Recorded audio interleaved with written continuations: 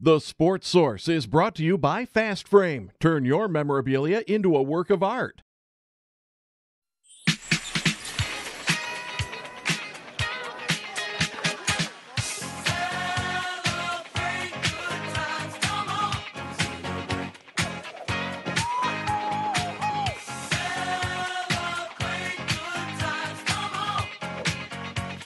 It's a celebration.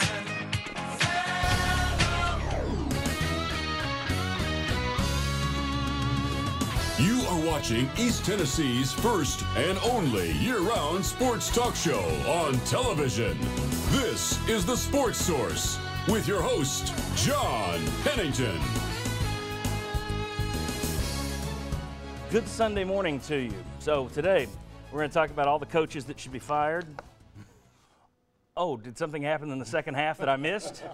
One of the weirdest games you'll ever see.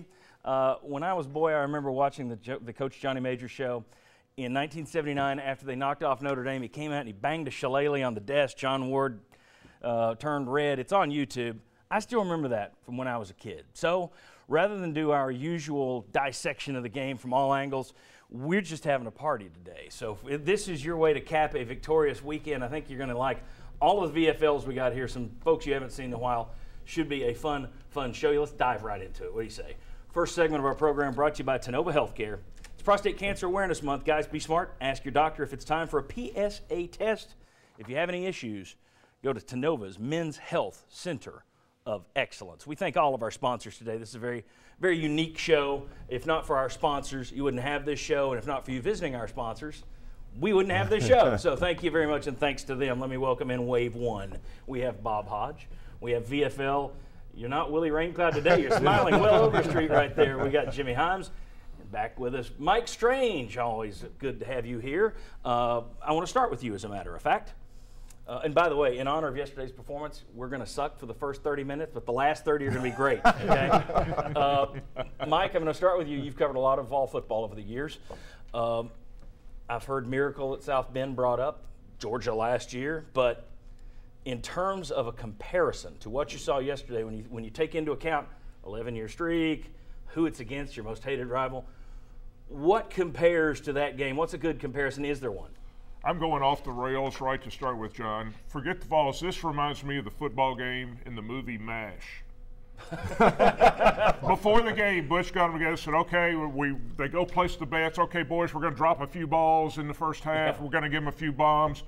Fine. Then at halftime, Dave Hart goes down to the Florida locker room, knocks on the door, goes in, and says, boys, you want to double the bets? It was all a ruse. Me They gave him the rope-a-dope. Guys, the Miracle at South Bend? I got one, 1982. Tennessee beats beats Alabama, ends that streak. Now, you weren't an undefeated. It wasn't this crazy turnaround, but yeah. Yeah, no, it wasn't a crazy turnaround, but I mean, it was a big streak against, at that time, your biggest rival. And World's Fair was in town, the house was packed. And so it reminds me of that, sans the getting down 21-0 and changing your bets at halftime. Right, I mean, that's just such a, you don't see games like that where it wasn't really a turning point in the first half either. You could almost draw a line. I realized they hit the field goal at the end of the half, but for the most part, you could draw a line. That was literally two different games with four different teams over two halves of football. Will, you've played in a lot of games. Played in a lot of games. Trying to think of which one I would describe it as of what games I played in. I mean, Arkansas in 1998, the fear of this hopelessness that you just got beat, you lost everything you'd gone for, you had the big hype at that moment in time, and all of a sudden you're going out. You know, not as dramatic a switch from first half to second half of what happened, but, you know, overall just – from that fan base of everybody just going, here we go again, we're walking out the door, to all of a sudden you turn it on and you change the whole tone of that game very, very quickly. Jimmy, anything to compare it to? This reminded me more of the Miracle at South Bend, but to me this is even more impressive. And in fact, it's the best comeback I've seen at Tennessee, because that Notre Dame game, it wasn't your rival like Florida is. Yeah. The other part is Tennessee was without three of its four best defensive players. I know Jalen Reeves-Maybin took a few token snaps, but he wasn't very effective. And you're not supposed to be equipped to rally from a deficit like that, because this is not the greatest passing team in the world. But by golly, when they had to get it done in the second half, they did. And so to me, against those odds and against an 11-game streak and against a rival in the league, I thought it's the best comeback I've ever seen from Tennessee.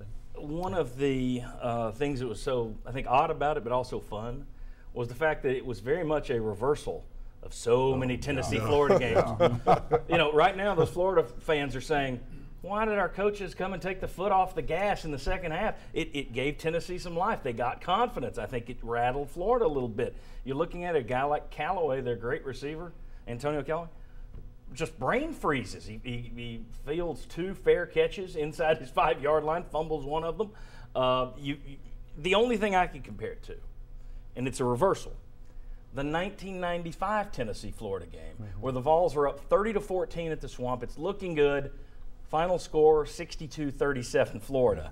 That I could compare it to, but this one was a little bit sweeter for Vol fans, I thought. Yeah, but just a reversal of what you normally see in this rivalry. And talking to the Florida writers in the press box, that's the one they brought up, that 95 game, in reverse. Only to me, again, like everybody said, this is better because it ended the 11-game losing streak. A matter of fact, leaving the game actually followed behind 2 Florida fans there for a little while, and you just heard that exact thing. We took our foot off the gas. Why did our coaching staff do that? Maybe we can still get back if Tennessee loses to Georgia or somebody else to get to that. I mean, so it was like sitting there thinking about a lot of games we've come out against Florida, feeling that exact way and having those same conversations. They were having those then. So total reversal. How many of us talked last week about, boy, if it's close late, I'm going to worry about it. Boy, if they have something, if the breaks go against them early, they're in real trouble. Shows what we know. This team, and they have a knack for falling behind, but they seem to come back. You don't want to continue doing that. But, Bob, shocking that this team, the way it had looked, especially in the first half, but this team was able, as Jimmy said, to just turn all the bad stuff away and keep going forward. You got to give credit to the coaches. You got to give credit to the coaches, but you also got to look at Tennessee in the first half. If you don't drop 5 passes, if you make a catch here and there, if you make a play here and there, you had a couple of bad busts on defense. Tennessee was getting blown out, but they weren't getting blown out the way they have in the past by some teams where it's just like, okay, I didn't think they had a chance to come back in the second half, but it wasn't because Florida was just 12-play drives. We're not going to be able to stop them. There was a couple of things that if you tightened up, but I never thought they would tighten them up. Yeah. I mean, you dropped 5 passes in the first half. Why are you probably going to drop 5 passes in the second half? Jimmy, you think people enjoyed Jalen Tabor getting that touchdown over his head? Tim Priest did. Yeah, Tim Priest, if you haven't heard the audio. Tim was enjoying that. I'm not sure why. What was it? Get a little that, get some of that. Jalen Tabor was his call on that. That worked, Tim Priest. And Florida wore out. They absolutely Yeah. wore out. Tennessee had them gassed at the end, and 2 Tennessee players talked about looking at the sideline, and they could tell by their body language that they were done. We asked, and some of the former players and the media here, we asked about the strength coach those first 2 games when they were getting pushed around by Appy State and Virginia Tech. Can't make any complaints about the conditioning. So kudos to that staff. They did a good job. Did want to say this. My opinion, there's probably a better one somewhere, but I would have to think that is the best second half Tennessee has ever played in a football game. Duck pulls a truck in the second half. Total yards, Vols 334 to 102, and a lot of that for the Gators was in the fourth quarter. Points 35-7. Vols rolled off 35 unanswered second half points. In a stretch of 14 minutes and 2 seconds, the score went from 21-3 Florida to 38-21 Tennessee. That's incredible. the best 14 minutes and 2 seconds Tennessee's ever played. That's fair. I agree with it. I agree with it. I haven't seen all of the – I don't remember the 1938 team, but – Well, let me tell you. Yes, okay. All right. When we come back, we've got umpteen people on this show. We'll bring in 4 more next, including Sterling Hinton. You think he's in a good mood? Come on back on the Sports Source.